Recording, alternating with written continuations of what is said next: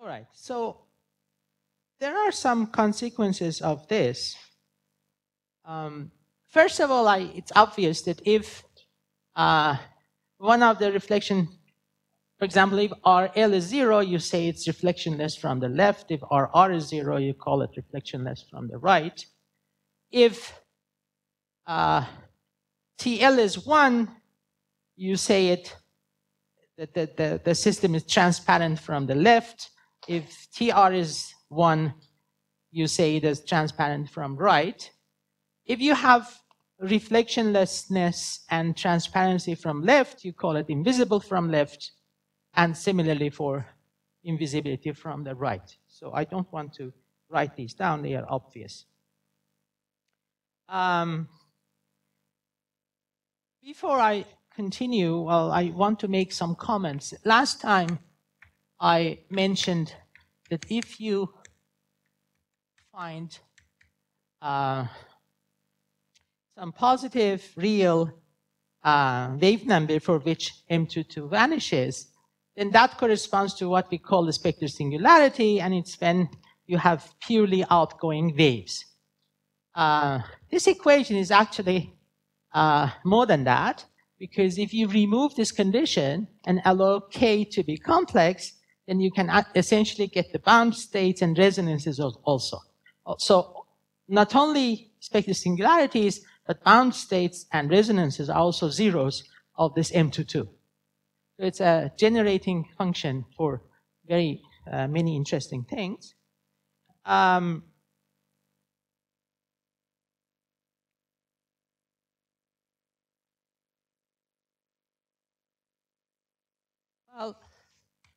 if you perform time reversal transformation, if you look at this formula, is sigma 1, you see this matrix, if you multiply from the left, it swaps the rows. If you multiply it from the right, it swaps the columns, right? And so time translation essentially changes rows and columns and complex conjugates. So if I write it in terms of its entries, what do I get is M22, M11, M21, M12, complex conjugate. So this is the transfer matrix for the time reversed system. And as you see, so this is what I call M bar. So if I look at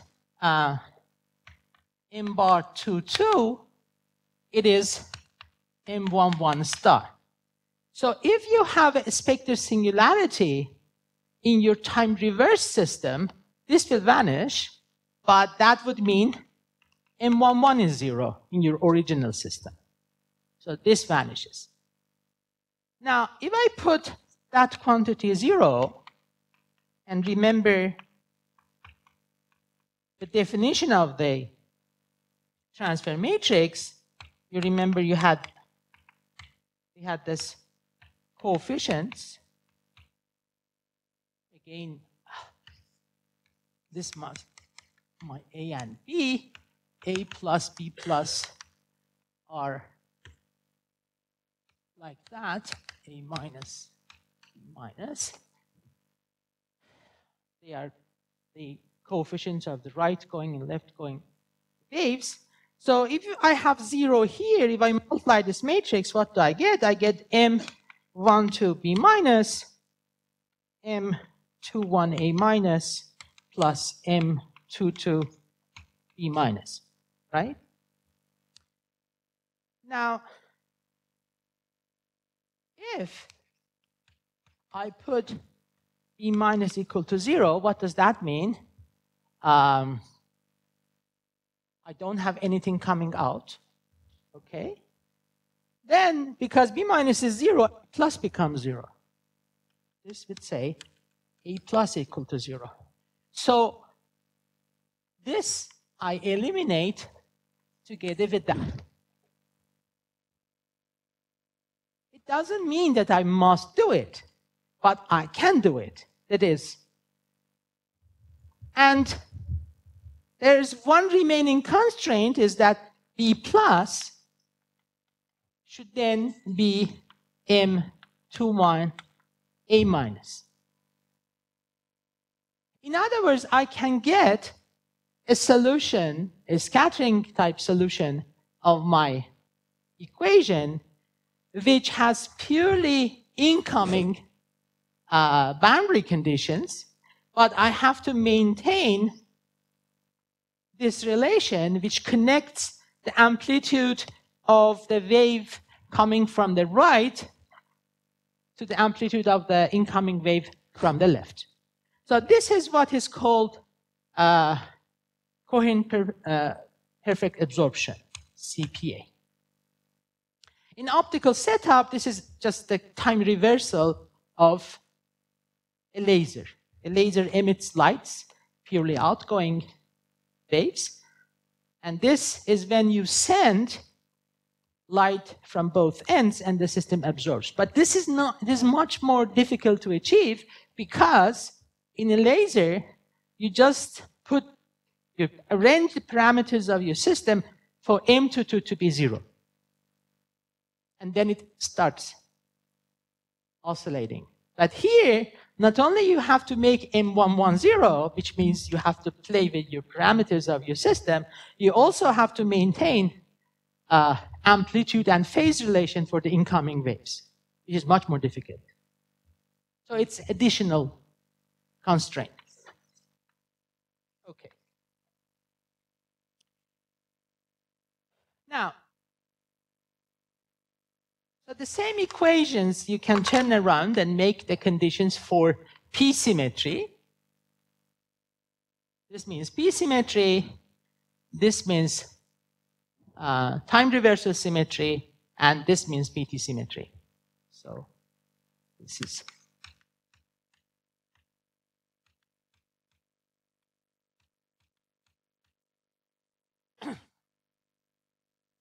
And from those equations, you substitute here, and you get various relationships between reflection and transmission amplitudes. So for P symmetry, obviously, as I mentioned last time, P symmetry, I mean, the content of this equation is just the left and right reflection and transmission amplitudes are the same. And that's all to it, obviously. Left and right are swapped and nothing happens. With T symmetry, you get more interesting things.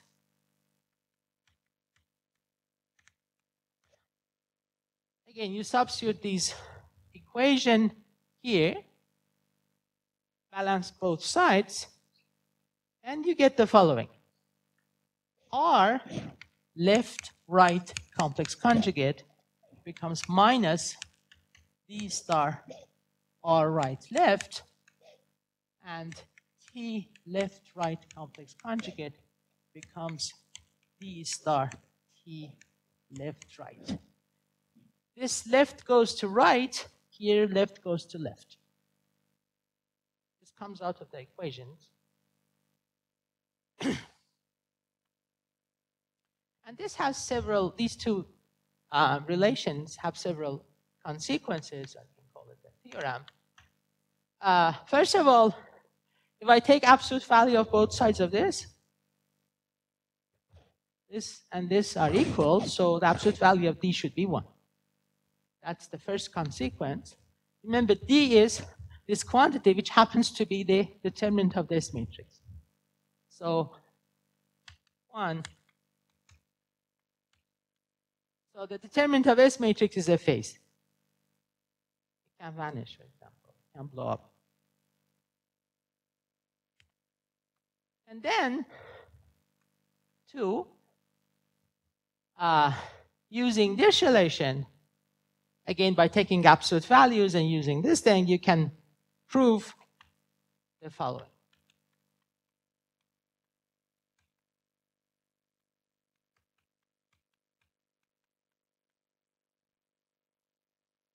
So reflection and transmission amplitudes do not need to be the same, but their absolute value are the same. So therefore, reflection and transmission coefficients are the same, and they are given by this formula, where you can have plus or minus. And 3, if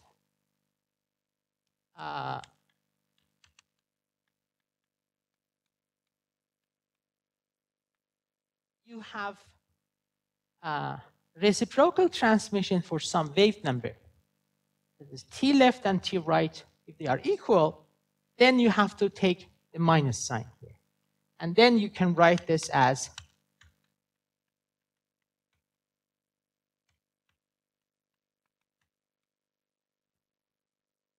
this is sometimes called unitarity, right? But here, I don't make any assumption about unitary time evolution or anything. This is time reversal symmetry. So time reversal symmetry together with reciprocal transmission gives you unitarity.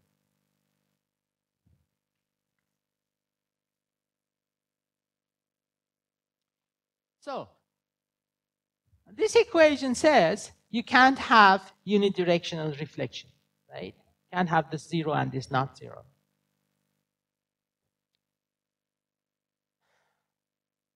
This relation says you can't have spectral singularities. Why? At a spectral singularity, this blows up. Well, this says it's a bounded function. So if you have reciprocity in transmission for all wave numbers, then you don't have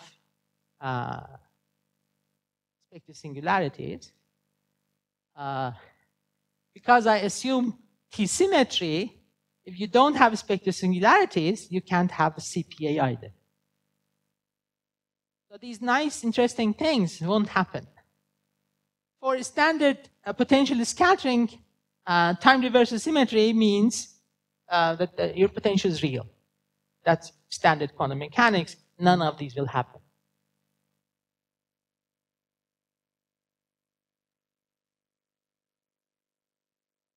What about PT symmetry?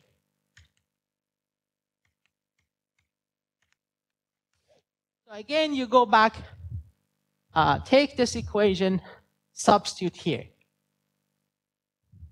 And that leads to the following relations.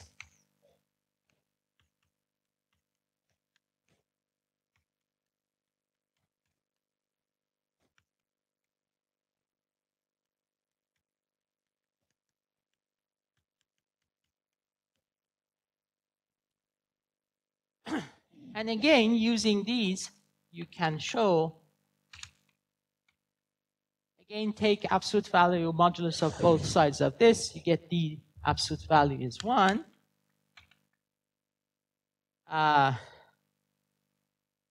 Two,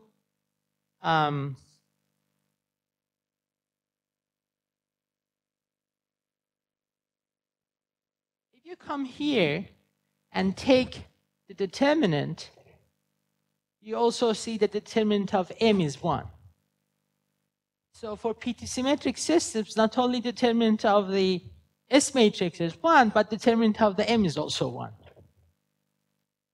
So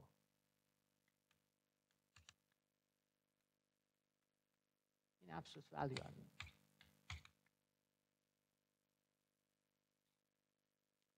And then there is this analog of this relation, which takes this form. TLTR is either this, case 1, or 1 plus or minus case 2. So either that or this is true. Again, these come from those equations, or those of you, and the proofs are given in this book chapter, which I mentioned last time. I don't have to. I mean, this needs more time, and they are very easy arguments, so I don't want to waste time on that. Now, furthermore, if this holds, that is, you have reciprocity in transmission, implies 2. So the case 2 applies if you have reciprocity in transmission. I emphasize this case because you'll see at potential scattering, you have reciprocity theorem, and this will hold. But if you have like non-local potential, or if you have point interactions, then it might not hold. Now, unlike time reversal symmetry, these equations don't forbid unidirectional reflection, because RL star goes to RL. So if one of them is 0, the other one doesn't need to be 0, so you can have unidirectional reflection for PT symmetric systems. Also, you can have spectral singularities because you can have a minus sign there. You can have this blowing up and this blowing up, with a plus sign. So PT symmetric systems allow both spectral singularities and therefore a time reversal, CPA, and also unidirectional reflection. In fact, you see what happens if you have RL0, and if you go to its PT transform system, because of the, well, I didn't write, I wrote it last time, the transformation property, after you do this, this is still 0. In other words, PT preserves the equation for, and also this one.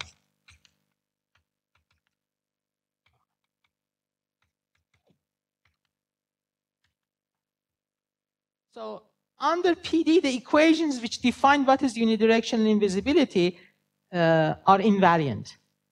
In other words, if you have a PT symmetric system, the system has the same symmetry as these equations. And that leads to the fact that when you have a PT symmetric system and you want to find its unidirectional invisible configurations, it's much easier. In simple problems, if you don't have PT symmetry, and you can get non-PT symmetric unidirectional invisible configurations, for example, for bilayer, but it's much more difficult to do it because the equations don't have, have symmetries which the system doesn't. Okay. Next, I will confine. So all that I said so far are valid for all sorts of linear scattering problems. Now I will start talking about potential scattering.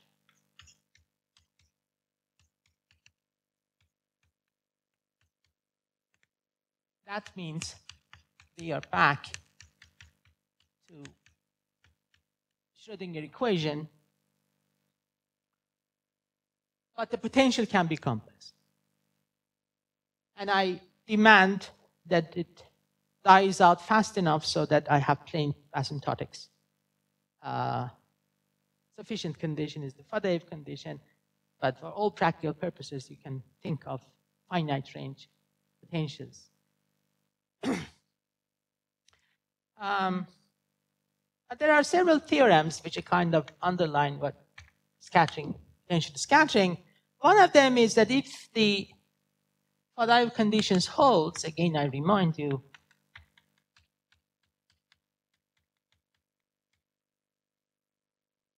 if this is finite, the theorem says the Yost solutions exist and are continuous functions of the wave number in upper half plane. You make k into a complex variable, you have the complex plane. Upper half plane, they are continuous functions. And as I mentioned last time, this implies that you can't have zero transmission amplitude, either from left or right. The proof is difficult. For example, given in this paper by Kemp, it's a mathematical proof, Canadian Journal of Mathematics. Another theorem, which is very relevant, is if you have a potential which decays exponentially as x goes to plus or minus infinity, what does that mean? I.e., there is some positive real number such that e to the mu x dx is finite as x goes to plus or minus.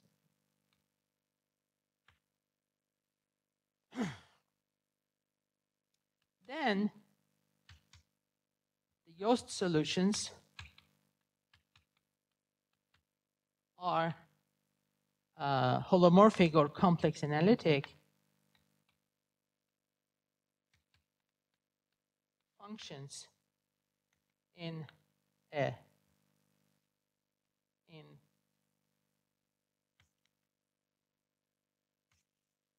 strip, which is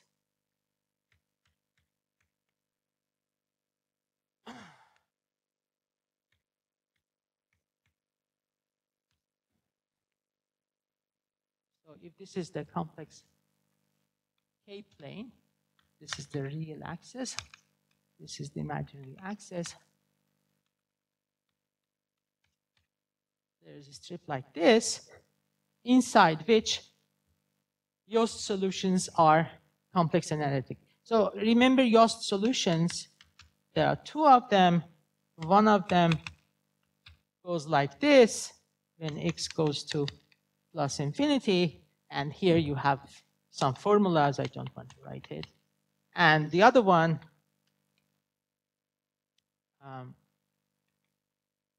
becomes e to minus ikx when x goes to minus infinity and some expression for the other side.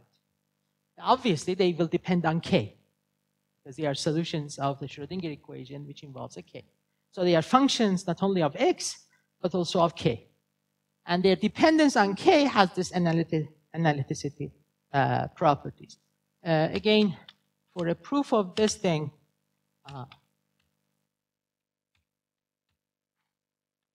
there's this paper of 1968 by Blushchuk. It took me months to dig this out. It's published in Ukraine. It's translated into English. It's a very nice paper. It's on inverse scattering for complex potentials. It's very, I mean, no, even people in inverse scattering, most of them don't know this because they try to develop complex inverse scattering methods, whereas this paper does it all. So, obviously, this applies for exponential decaying functions. It will definitely apply when you have finite support, compact support, because if your potential vanishes outside a finite interval, you can take this mu anything you like to satisfy that condition, and that says if you have finite support, finite range implies that These Yost solutions are complex analytic. Everywhere in the complex plane, they are entire functions.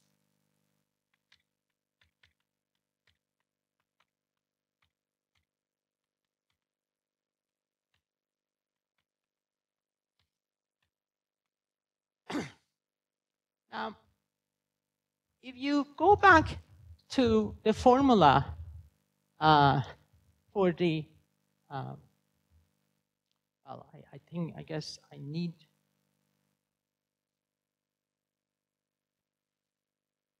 write down the things which I didn't. So, yesterday I gave you formulas in terms of T's and R's, but you can also write them in terms of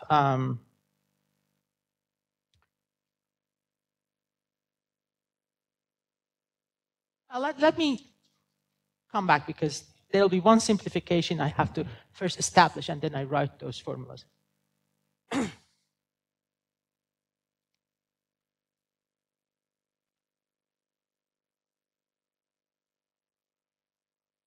Okay.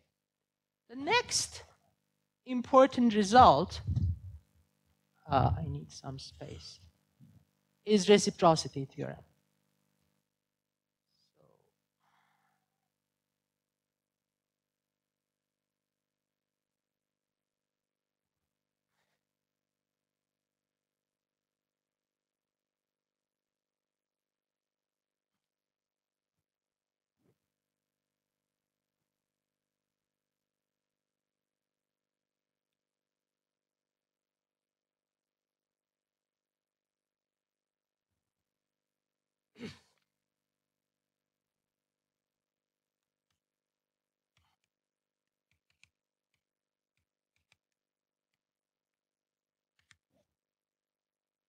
Reciprocity theorem simply says, in potential scattering, the left and right transmission amplitudes are the same. It's a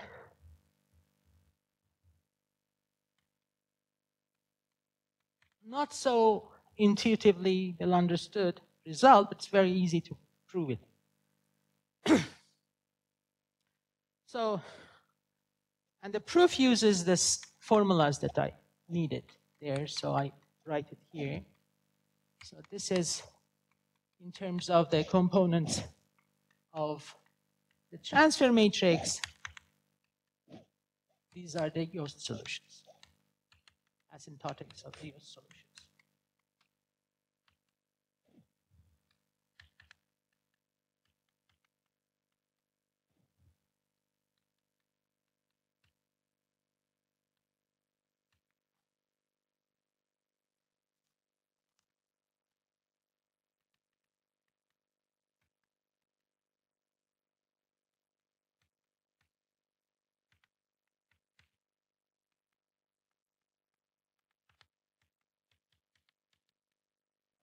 Okay.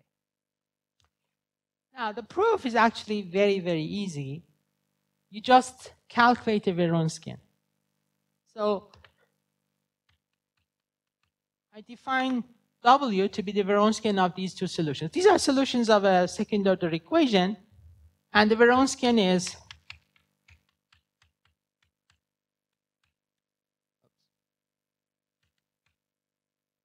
psi plus psi minus prime minus psi minus psi plus prime.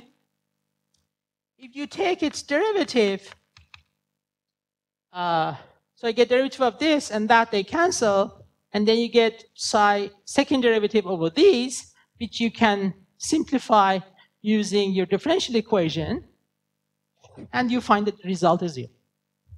So Wronskian for second order equation without the first order derivative is 0, which means the Wronskian is constant. Therefore, you can evaluate this quantity, which is a function of x, anywhere you like, you get the same number. So what do? You evaluate at plus or minus infinity. To be precise, you evaluate at a and b, and take a to minus infinity, b at plus infinity. And see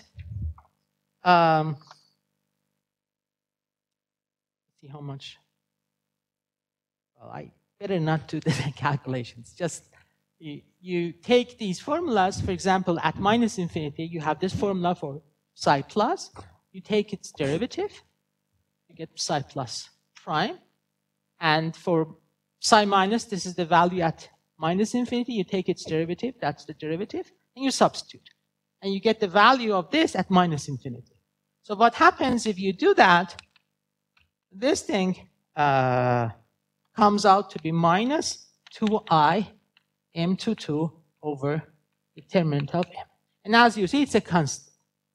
Then you take the substitute, everything have x's, but they cancel out and you can take the limit and that's a constant. And this happens to be this.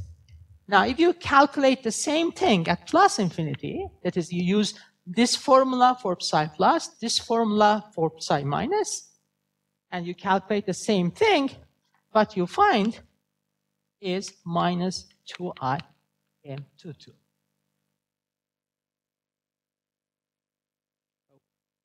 There's a missing k. Minus 2ik m22 over the determinant is minus 2ik m22. Because they must be the same, it's constant, doesn't depend on x, so this says determinant of m is 1. But last time I showed you that the determinant of m is just the ratio of the transmission amplitudes. So that completes the proof. So that says transmission is the same, and I will from now on use no superindex. T means transmission amplitude.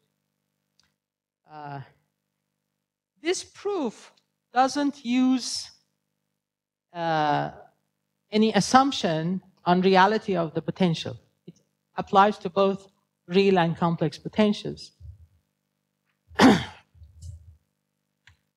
Some books claim that holds only for real. Even prominent mathematics books I have seen could do that.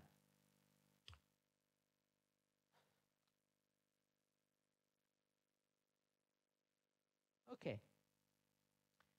Now, unfortunately, I erased it. So when TL is equal to TR, remember it has some consequences for time reversal invariant systems, and for T-symmetric systems, which in this case means V is real valued, the real potential. That says,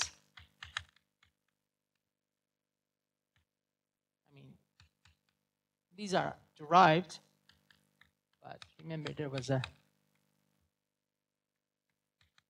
statement about the case that it was reciprocal transmission, and this is the unitarity. So in this case, it corresponds to the unitarity in quantum mechanics. But this holds also for non-unitary time reversal invariant systems.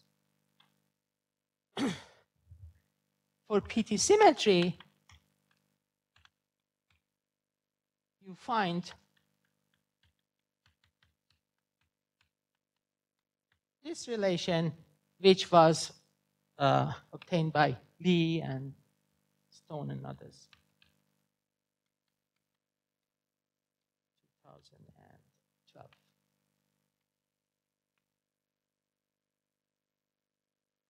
Okay. Now, another important consequence of this reciprocity is that I can go back to my formula and erase this determinant of it, because it is 1. Now, why is this important? Because now you see the Yost solutions depend on the entries of M in a linear way. Okay? Now, this theorem says Yost solutions are analytic in that strip. So that implies that these entries of M must be analytic in that strip. And for finite range potentials, they are entire functions. Now, one of the most important properties of entire functions or analytic functions is that their zeros are isolated points, right? Either they are equal to 0, and if they are not, if they have zeros, they must be isolated. You can't have them vanishing in an interval. So that says this. So for example, if we look at this, M21 is RL over TR. So if you want RL to be 0, you want M21 to be 0, but that can't be 0 over an interval. That says you can't have broadband reflectionlessness. The same applies for the right reflectionlessness and also transparency, because transparency means M22 is 1. Well, M22 is entire function, M22 minus 1 is an entire function, so that can't vanish over an interval. So all these properties of reflectionlessness, invisibility, and transparencies, they can happen in discrete positions, isolated positions over the real axis. Or they can happen all over the real axis, and there are examples of those, like Postdoctoral potential, which has no reflection for any wave number.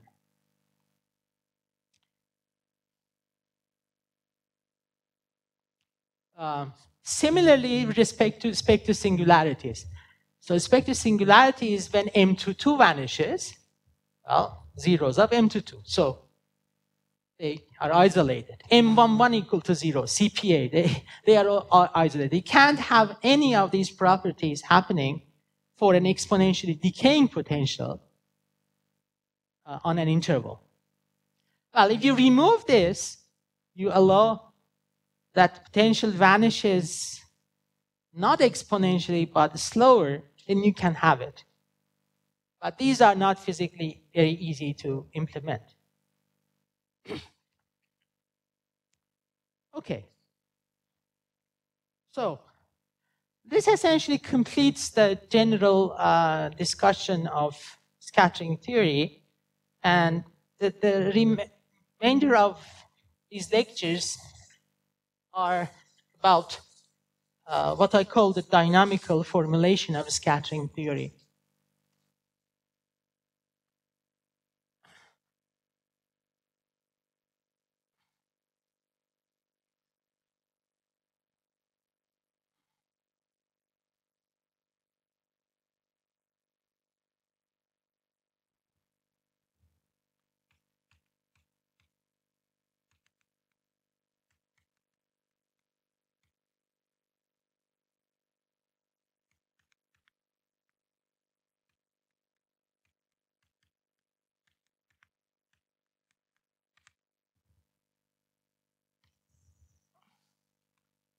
So what is the motivation? Yesterday I talked about the composition property of transfer matrices in the general case. For the potential scattering, it reduces to the following. You have a potential, real or complex valued. You write it as sum of two potentials whose support do not intersect. And I choose the support of V1 to be to the left of the support of V2. So maybe your potential has something, I want to plot its absolute value because it's complex valued. And you make a choice of some point A, and you dissect your potential into two pieces. One of them is this, and the other one is the rest.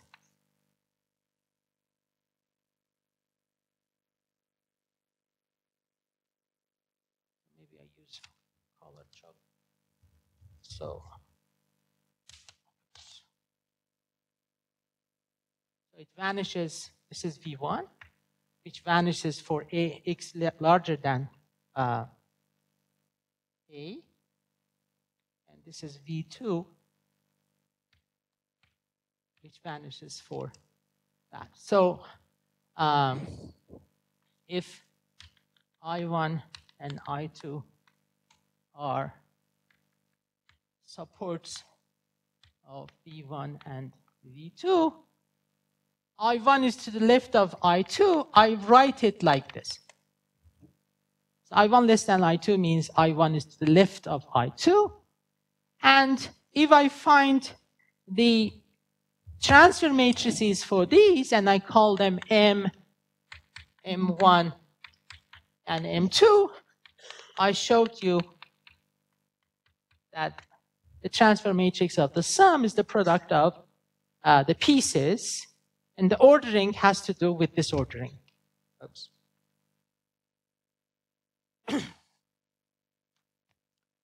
Now,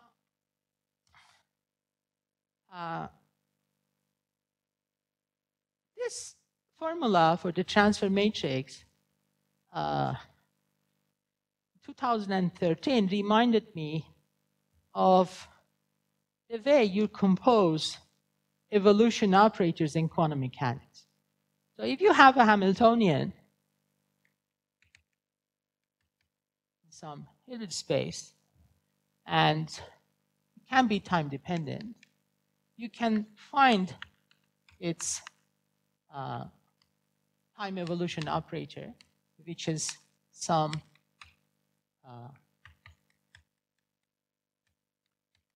time-ordered exponential. This essentially means that it satisfies the Schrödinger equation, and I will always take h bar to be 1. Now suppose this is the t-axis, the time axis, and you start from time t0, you evolve to time t1, and then time t2. Well, this is done by t1, t0, and this is done by t2, t1, right? And then you can also evolve directly, which is done by t2, t0. So if you call this u1, call this u2, they are some unitary operators, and call this u, then you have that u1 is u2, u1. Right? And it looks very much like this. So I asked the question that, can I find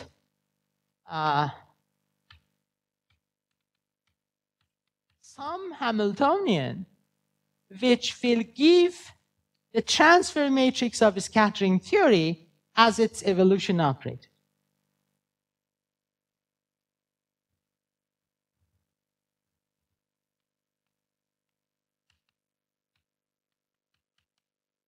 This is a kind of misleading. You would say that, well, for the potential defines your Hamiltonian. It's p squared plus v, but that is not what I mean. You give me the scattering potential, it has a transfer matrix, and I want to write this transfer matrix in terms of some evolution operator, which comes from some Hamiltonian. Okay? First of all, this is a 2 by 2 matrix. So that must be 2 by 2 matrix. And therefore, this must be 2 by 2 matrix if it exists at all. Okay? So it's just two-level system in a way. But how do you find that? You might say, who cares? Why do you want to find that? Well, this is like a game. You play it, and after a while, you see that it has advantages. And I'll show a lot of advantages of this question. So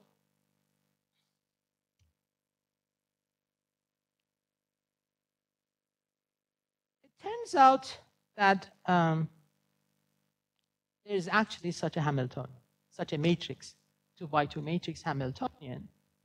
And I use matrices boldface. So how do I find it? I just carry through a very simple calculation which leads to it. So what do we know? First of all, we know that the wave equation is this.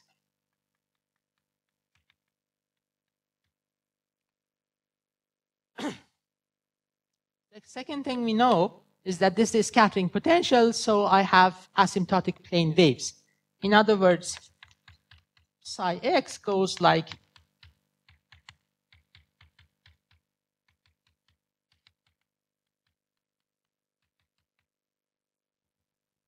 linear combination of two plane waves asymptotically.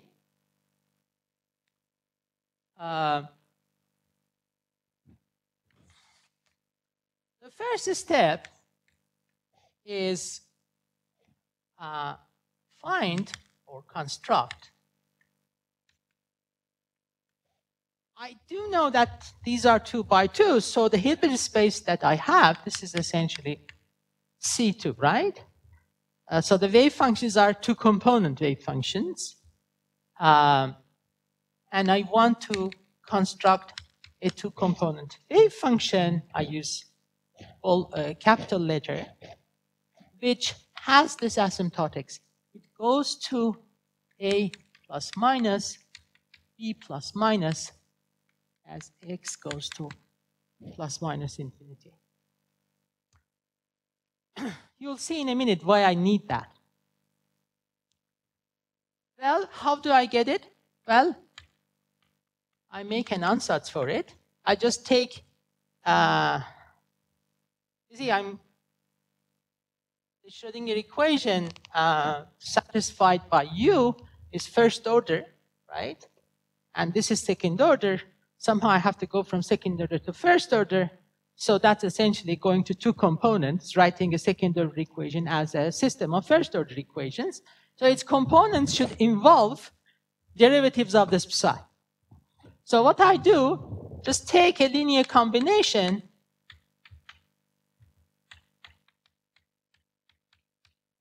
of psi and psi prime with some coefficients alpha, beta, gamma, delta, which are unknown, and then just impose that condition. Now, I know that psi has this asymptotics, right? I can take its derivative.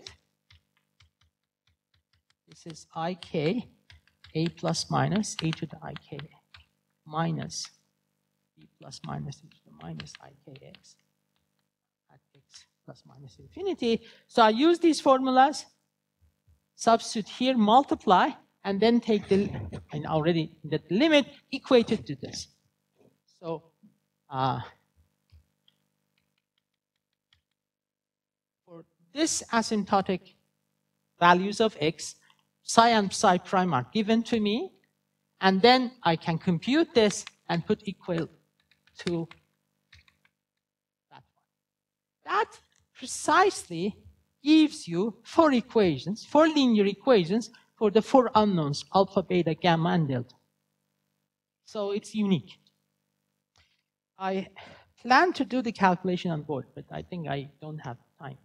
So I will, it takes half a page. So that gives you this.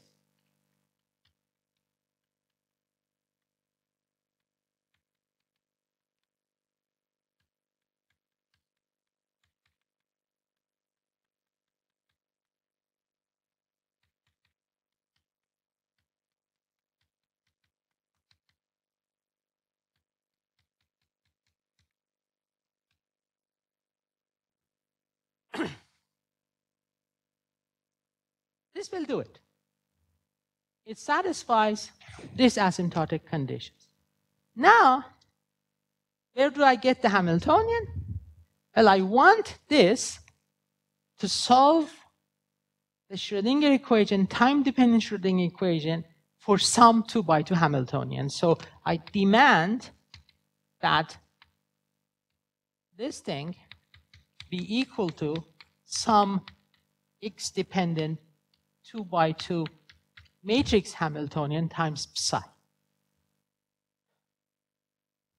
And again, what you should do, you have to just take derivative of this with respect to x, and things simplify a lot, and then write a 2 by 2 matrix here, H11, H12, H21H22, and just force the equation. And again, you'll get 4 equations for the 4 unknowns which appear in this H. So this matrix Hamiltonian H is also uniquely determined. And it has amazingly simple form.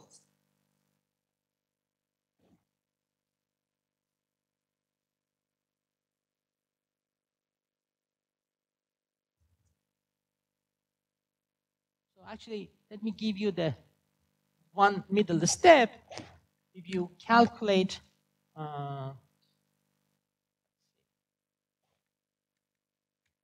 this thing, you get e over 2k e to the minus ikx minus e to the ikx times little psi. So where does this potential come in? When you take the derivative of psi, you will get the second derivative of psi. And then you use your differential equation to write in terms of v. So that's how v enters into the game. And then you write this thing in this form, and you find these h's. So from these 2 equations, you find your Hamiltonian. Again, I plan to do all this on board, but I don't think I have time.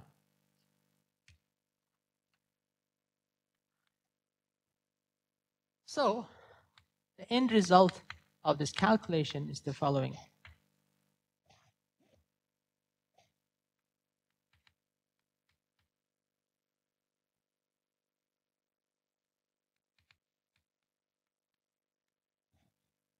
And that's it.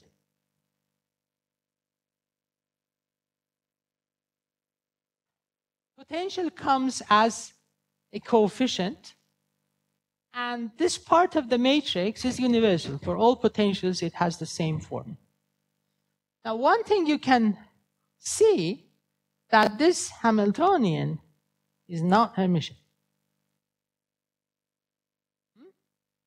Even if your potential is real, which doesn't need to, this is never Hermitian. In fact, you can write this way. Oops.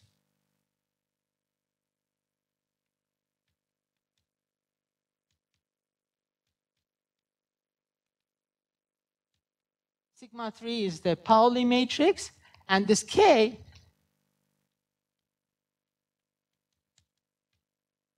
this matrix, which is nilpotent. It's not even diagonalizable. So this Hamiltonian is not even diagonalizable. This is the worst type of Hamiltonian you can imagine, and it governs the scattering theory. So people who are against non-Hermitian Hamiltonians, I always show this. Now, you can also show that if you take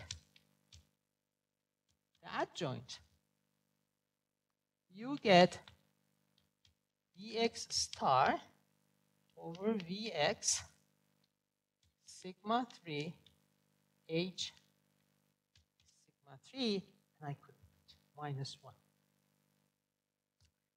So if you have a real potential, it is pseudo-Hermitian. It obviously not positive definite sigma 3, because this is not even diagonalizable. There are no positive metric. But for complex potentials, it's not pseudo-Hermitian, but you see it commutes with its adjoint. So if you define the adjoint, what I call pseudo-adjoint, by sigma 3 adjoint sigma 3, then you can easily see that the pseudo-adjoint and H commutes, so it's pseudo-normal. So it's this Hamiltonian is pseudo-normal. For complex case, for real potentials, it's pseudo-Hermitian.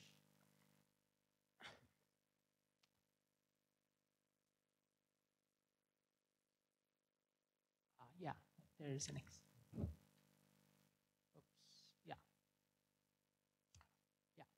it should produce these, right? Thank you. Okay, so what? I mean, I got Hamiltonian, and what I wanted was to get this relationship, right?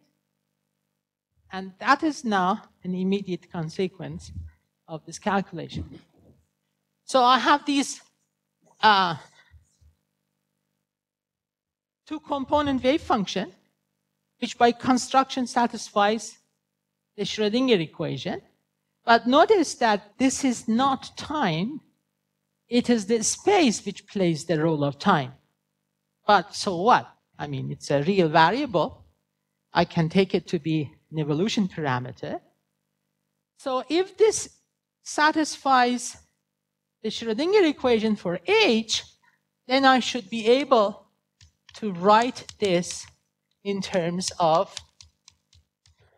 the time evolution operator for that Hamiltonian, right? And now take x to plus infinity, x0 to minus infinity. When x goes to plus infinity, this is a plus, b plus, right? That is where I started with. X goes to plus infinity, so this is plus infinity. X0 goes to minus infinity, and psi of minus infinity is a minus b minus. So this is nothing but the transfer matrix. By definition, it was the matrix which connected this to that, and transfer matrix is unique for the linear case. And you have this relationship.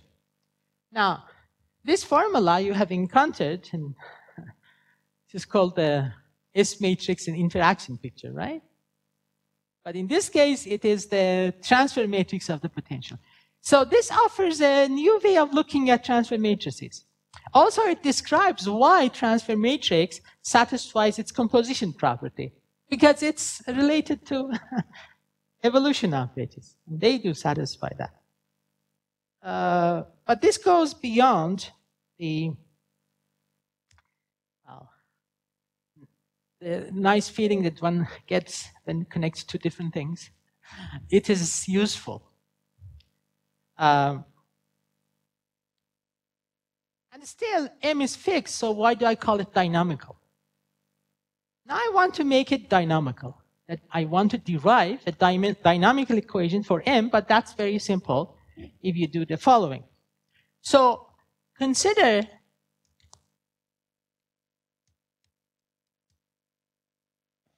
how much time do I have? Oh.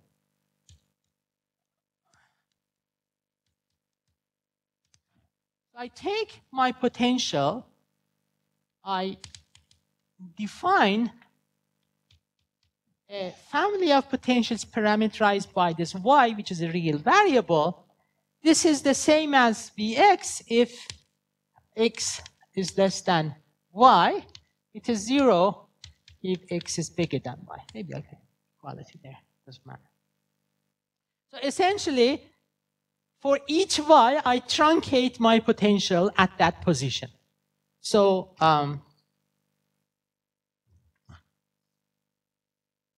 if this is v, and this is y,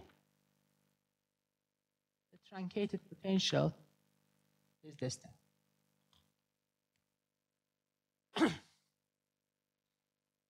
Okay.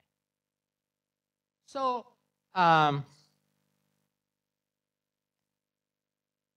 then potential vanishes. You look at the Hamiltonian also vanishes.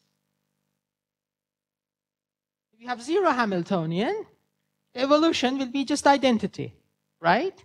So if I compute the time, so for this Vy, I can get the corresponding two-component Hamiltonian, and I can get its time evolution operator.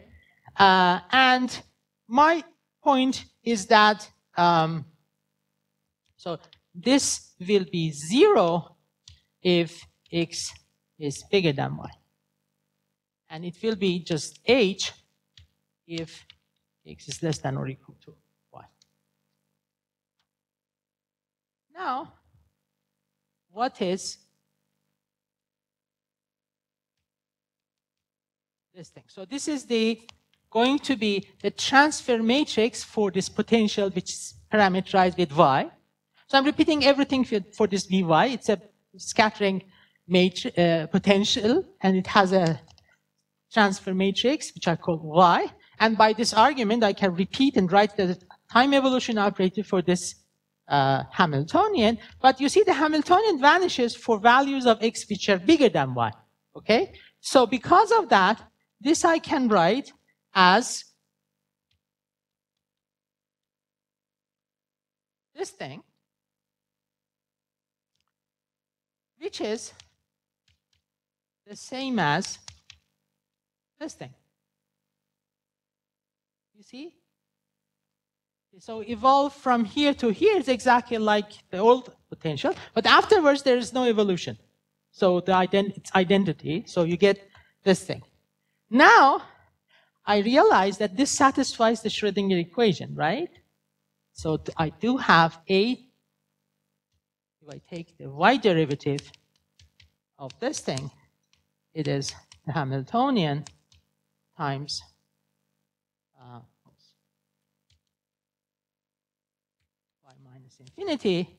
So because this is just a transfer matrix, maybe I make it as an argument. So I get a differential equation for the transfer matrix of the truncated potential. Now, what is the initial condition? Well, initial condition is, if I put this equal to minus infinity is 1, right? So this is identity matrix. So this is the initial value problem which you should solve to get the transfer matrix for the truncated potential.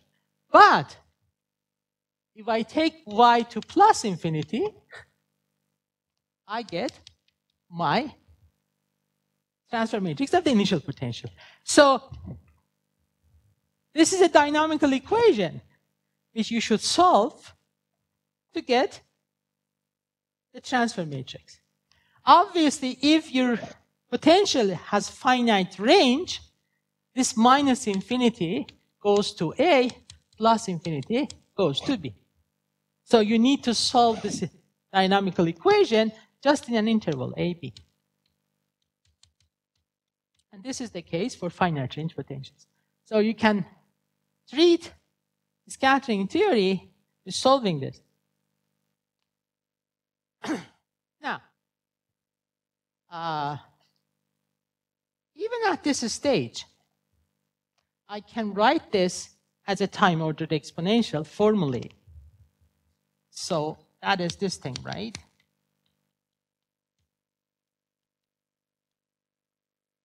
Which is really a shorthand notation for this Dyson series, right? So this is minus I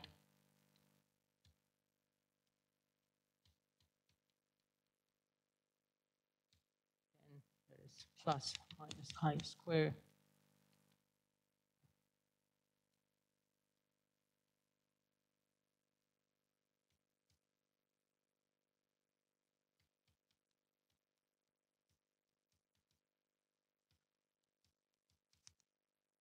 Okay? Now, why do I want to emphasize this? Because look at the potential, your Hamiltonian, the potential appear here. So the first term in the expansion of your transfer matrix, this involves one copy of V, this involves two copies of P, and so on. So this is very nice for perturbation theory. If you have a weak potential, you just truncate this series. Nth order perturbation theory means truncating this series after n plus 1 terms. Now, these have this very simple form. So those integrals can be done very easily. What happens is actually, I don't have time, but please, doing this integral, just writing it out, it takes like 3 lines. And once you multiply this v and take the integral, you see that the effect of these become just taking the Fourier transform of v. So all the terms in the series becomes various Fourier transforms of your potential, and which you can easily compute and get nth order perturbation of your transfer matrix. But once you have your transfer matrix, its entries are reflection and transmission coefficients. So you get a very, very fast way of doing perturbation theory in scattering. Second order perturbation theory formulas for reflection and transmission coefficients using this method takes half a page. Do it with the other things that you know. It's much longer. These are all in my papers, 2014. PRA. I can give you references later. Yeah,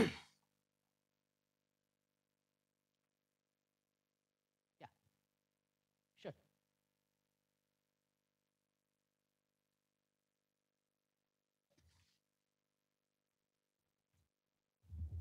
So I wonder whether you can make a comment about your approach and the Lippmann-Schwinger approach for solving the scattering potential, right? Because there you have a very similar structure, and then once you use a Boden approximation, you also have this perturbation series. Looks like it's also, in that approach, is also a Fourier transform of your potential.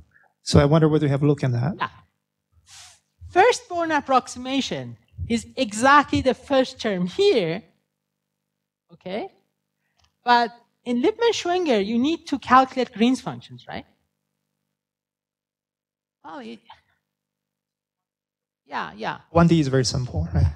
Yeah. So if you want to do first Boden approximation, this is not easier or harder than the other one. But do the second and third order approximation. Then this is much faster. Okay, so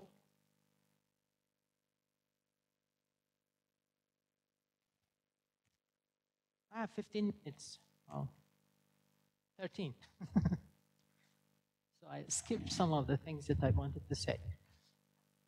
So going back to the main theme, dynamical formulation. So I have a differential equation for M, right? M, its entries involve R's and T. T, L, T, R are the same, so there are 3 functions inside M, which are nonlinear, dependence on M. If you take that formula for M in terms of R's and T and plug in that differential equation, you get precisely 3 horrible nonlinear equations for reflection and transmission coefficients of the truncated potential. So I have this potential. For that, I will get left reflection, right reflection, and transmission. Everything will depend on Y. And I'll get differential equations for these. It took me a while, about 20 pages of calculations, to reduce these 3 equations to a single linear equation. And I will just write them down, if I can find it.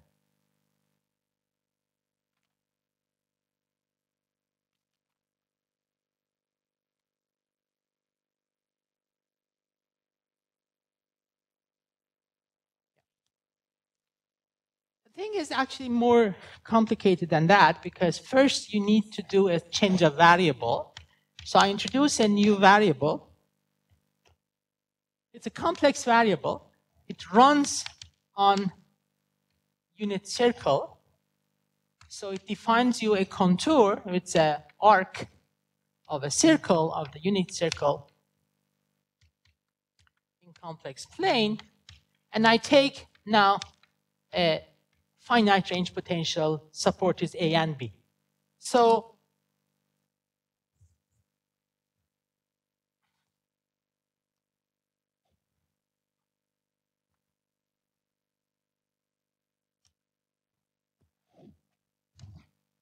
This is the complex plane. It's a unit circle. And this is not whole of it. It starts somewhere. Actually, it starts from here. It goes like this. There's a minus, so it goes clockwise rather than counterclockwise. So this is e to the minus 2ika, which I will call ZA. And this is the endpoint, ZB, which is e to the 2ikb. Obviously, this length of this curve may be bigger than 2 pi, bigger than pi, and it can run around it. Okay? And in particular, it can close. And you can traverse the circle any number of times, which are actually the interesting things. With this change of variable,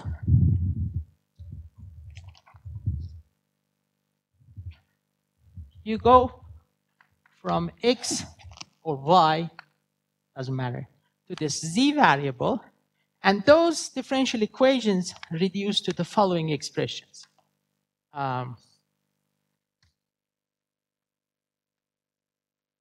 This is a contour integral about this contour, C. This is the function S. Its derivatives. R right is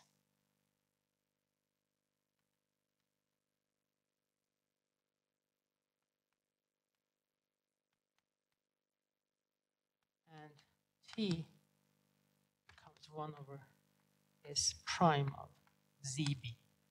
This is actually the solution of the initial value problem. That is, these are the reflection and transmission coefficient for your initial potential. So I have solved the equation and evaluated at the endpoint with the proper initial conditions. So what is, you see, there's this S function, and this S function satisfies this equation.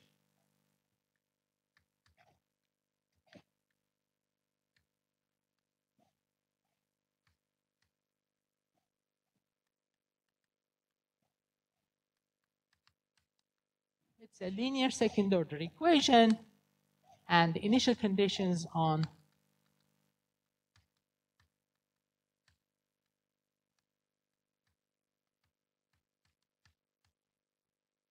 and this little z, you solve it on this contour. So you have to solve that equation on this contour. This is the initial point, that's the end point.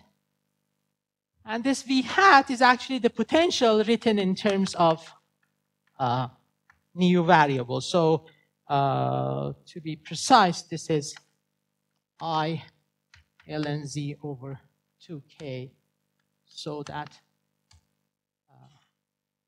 V hat of e to the minus 2ikx is Vx. So if you know V, you essentially get V tilde, you put it there, you try to solve it. And this is a differential equation on the thing, on this contour.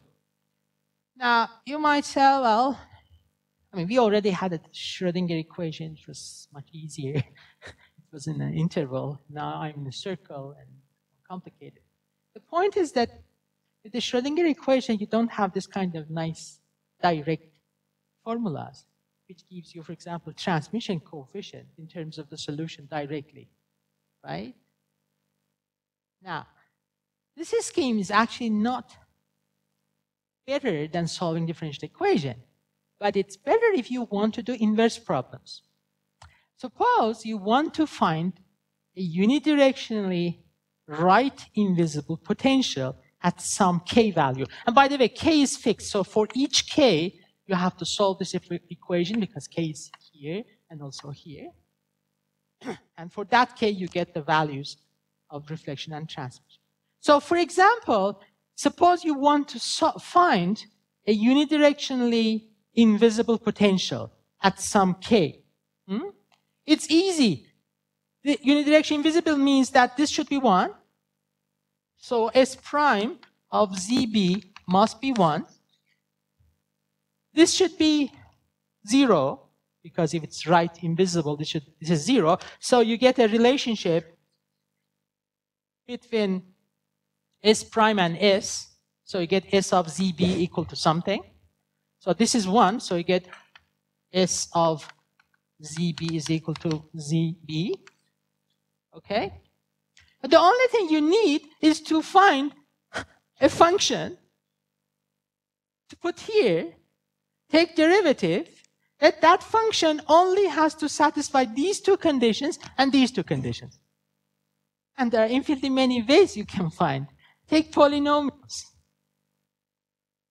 And this is actually the first example where you have unidirectional invisibility exactly without no approximations. The initial example which was found is e to the 2ik exponential. It's not exactly unidirectionally invisible. It's approximately.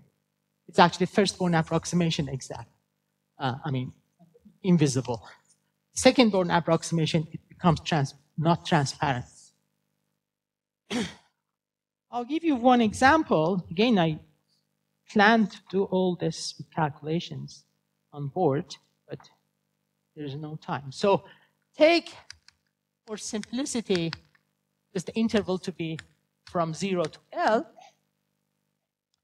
And this L, I take to be a multiple of my wave number. I times n when n is some positive integer. And take S to be Z alpha Z minus square plus 1. Now this will satisfy all those 4 properties. I mean, this equation, and these 2 equations. But I have taken A equal to 0, so this becomes 1, and this becomes 1, this becomes 1. And ZB is also 1 because now my contour is closed. So these are also 1.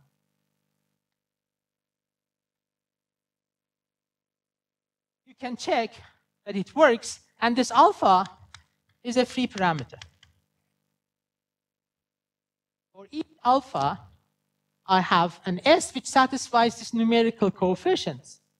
So I take this S, which obviously is a polynomial, it has cubic polynomial, you put it in differential equation, you don't solve the differential equation, you just take second derivative and read up what V is, and from V hat, you get your potential.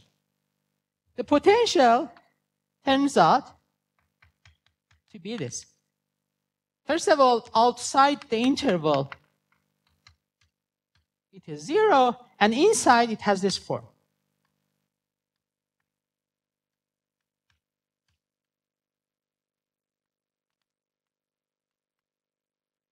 Let me call K0 the K which I have chosen, because you have to choose one particular value of the wave number in which you have this invisibility, and the denominator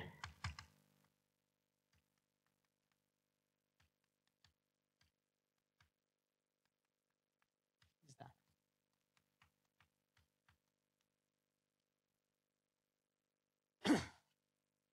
Now, the way I have arranged, actually, this contour now starts from here and goes around the circle n times. So this n is also a free variable. So I have 2 free variables. By construction, the reflection from the left at K0 vanishes. The transmission at K0 is 1, so it is unidirectionally invisible from the right. And the left reflection can be obtained because now I have a contour integral and I can use residual theorem to compute the contour. And what you find is the following formula for the reflection. And it turns out that you get a single pole, which is the center inside the contour, if alpha is is bigger than -1/4. So with that assumption, I get equals to -8 pi I n alpha divided by alpha minus 1 cubed. There is a reason I have introduced that alpha and that n. The reason is the following. You see, alpha and n come here. Alpha can be anything. You can take it to be positive. Only it shouldn't be less than minus 1 over 4, so that this equation holds. But n can be as large as you wish. But because alpha is arbitrary and is arbitrary, I can achieve any value for this. So this is like a potential which is invisible from the right, and its right reflection can be controlled, can be tuned. Well, the modulus can be controlled. The phase seems to be fixed, but the phase is really not a problem. Why? Because I showed you when you do translation in space, the phase changes. So by moving the support from 0 to L to somewhere here, D and D plus L, the phase changes by R changes by a phase, so you can also tune the phase. So this is the first example of an exactly unidirectionally invisible potential with tunable right reflection, and such potentials can be used for inverse scattering. Local inverse scattering in the sense that suppose you give me the left, right reflection and transmission amplitudes and ask me find the potential so that this is its left reflection, this is its right reflection, and this is transmission. Well, you could put at most 4 potentials of this form next to one another and get potentials with this data. Okay, thank you very much.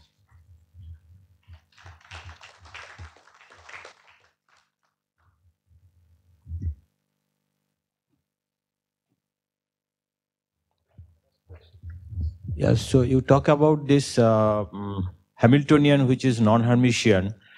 So is it possible to choose a complex potential to make this Hamiltonian Hermitian? Now look, this Hamiltonian, because of this K, it's not even diagonalizable, right? Potential, whatever it is, doesn't change that. So no matter what potential you pick, complex or real, this is always non-Hermitian. It's actually pseudo-normal, but not diagonalizable. So the potential doesn't change the feature. I mean, this is the non-Hermiticity comes from this part, which is not dependent on the potential. Okay. Any more?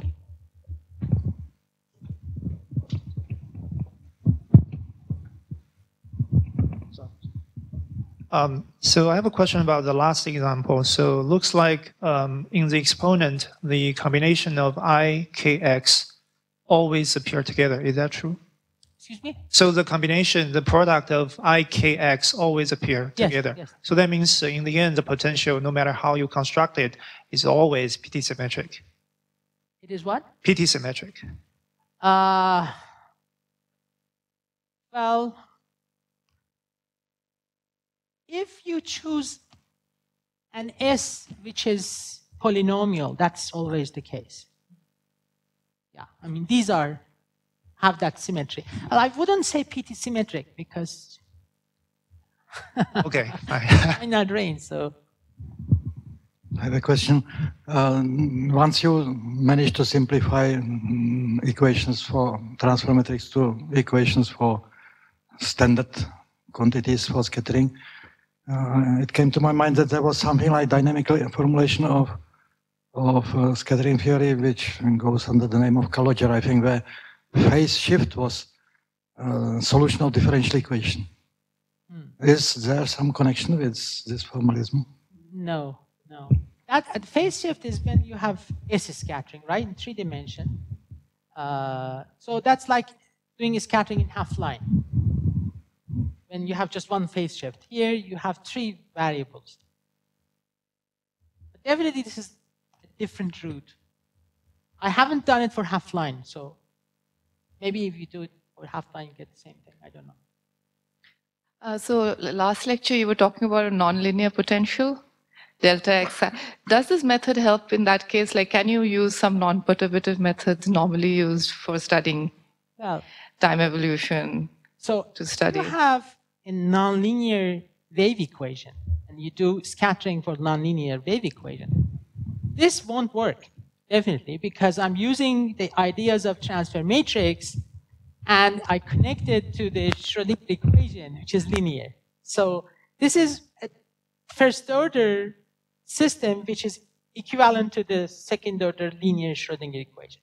Now, if you want to do it for the nonlinear case, you'll get a nonlinear first-order equation, and none of this will be valid. It will be a nonlinear generalization of like time-ordered explanation, which I don't know what it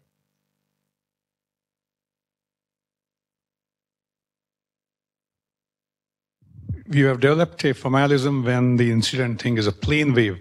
Now, let's substitute the plane wave by a wave packet. Yeah. Okay, now, of course, there is a natural distortion because even in the absence of potential, it's going to decay and, distort and all that. But suppose if a wave packet encounters a PT symmetric potential, non-Hermitian though, would some modes be preferentially enhanced and some suppressed or something like that? What is suppressed or enhanced?